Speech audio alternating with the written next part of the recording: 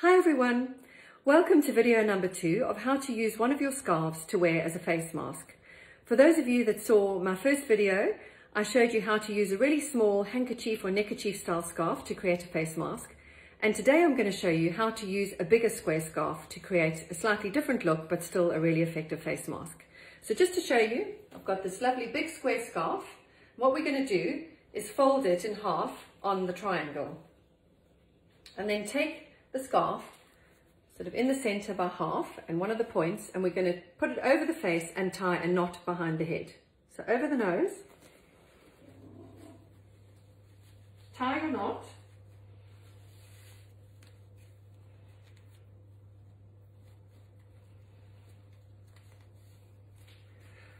you can adjust it over the nose to make it comfortable, and then you can see we've got these two pointy ends. So we're going to take the back point, bring it around the back, and take the front point.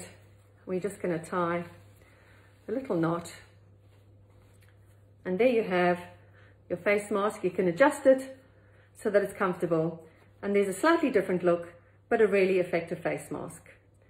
So thanks for listening, and keep a lookout for video number 3 for the final way to tie a scarf as a mask.